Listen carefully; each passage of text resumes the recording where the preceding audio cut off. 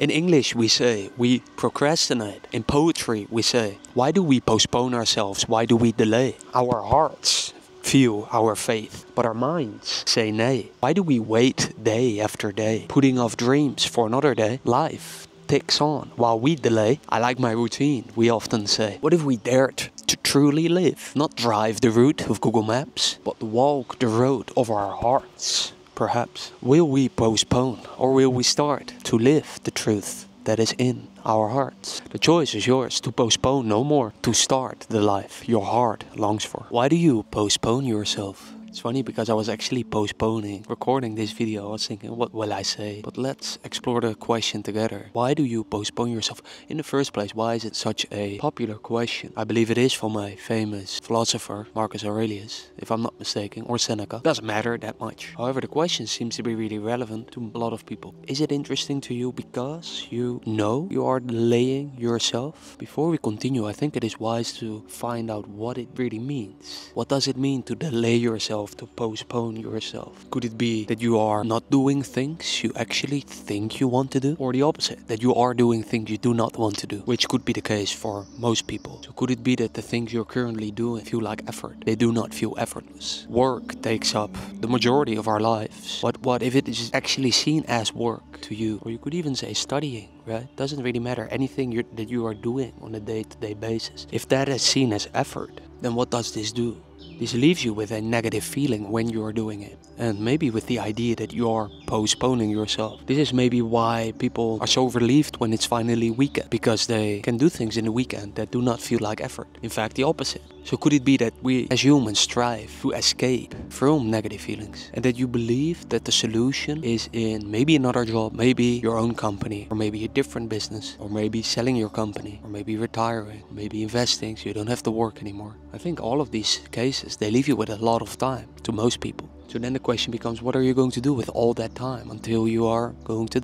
Could it be that there is conflict, that there's a lot of conflict, that you already know what you actually want to do in your heart, but that your brain, your mind is telling you the opposite or something very different? That your heart is telling you, stop doing that, but that your mind is telling you not to. It's interesting because a lot of the times it seems like is the end chapter. It seems obvious when I say that, but it seems to be the end chapter in maybe any question that I ask inside the book of questions. Do we lack the courage to actually do that thing we want to do for such a long time? Or do we lack the courage to stop doing the thing we know we really dislike doing? Seems to be money is a big block for most people. It seems like the truth really here is that you are comfortable right now. Doesn't feel like it. What I tried to say is you're comfortable enough, or it's not bad enough yet. Humans can take a lot of pain. Physical pain, yes, but I mean more so mental pain. And that the truth is that your desire to escape from what you're currently doing, or your desire to actually start doing that thing, writing the song, painting the thing, whatever it is, that desire isn't great enough. And that the other people around you, or even are not around you anymore, just the past conditioning causes you to stay where you are, which makes you feel like you're postponing yourself. I've said it before, but people have a great impact on you. And with great, I don't mean positive. I also don't mean negative. What are the consequences of the people around you? And even the ones that are not physically around you, but virtually around you. What are the consequences? Not thinking about good or bad, just what happens when you listen to others. And not listening in a way where you accept their words, but more so passively hearing what they say. What are the consequences of that? Well, for most people, I don't want to say everyone, but you could almost say so. It is further away from the truth. A lot of beliefs created that way. Hearing a lot of opinions of others increases, I would say, involuntary thought, which could be like, there's a thought inside of you, I want to quit my job, for example. What that is the truth, that's how you feel, because it is coming from your heart, let's say. Then all the involuntary thoughts could be the people around you. Well, what if you quit your job and then you can't find a new one? Maybe you have to get out of your house.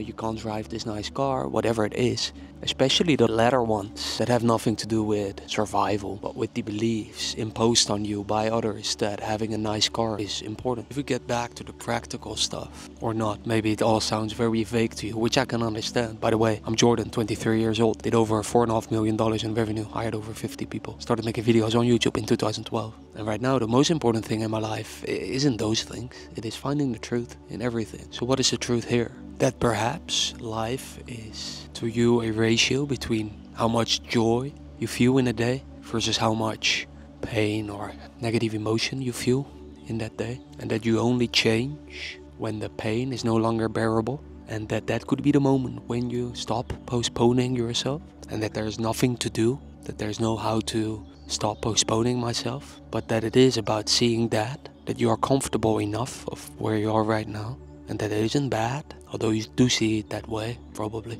and that maybe right now, inside here, there's a reaction, which maybe says something like that is unacceptable. Maybe, I'm not sure, but maybe it's time for you to look into this, to see the truth in your own situation. And if you do not, because a lot of people don't, it requires a lot of attention, which feels like effort to most, to really look into your own situation, life. If you don't do that, that basically proves my point, that you simply do not want it enough. And with it, I mean the stoppage of postponing yourself, whatever that means to you. And that is the answer to the question. Why do you postpone yourself? Because it's okay to you, and that isn't bad. And that until you are ready to look for the truth in your life, you will feel that way. But it's a very complex thing. There's a lot of complexity, which means there needs to be a great desire. And maybe there is a small candle inside of you that light it up. It could grow into a big flame. That's a person I'm talking, and already the one who has that flame. If that's you, you may watch this video next. Talk soon.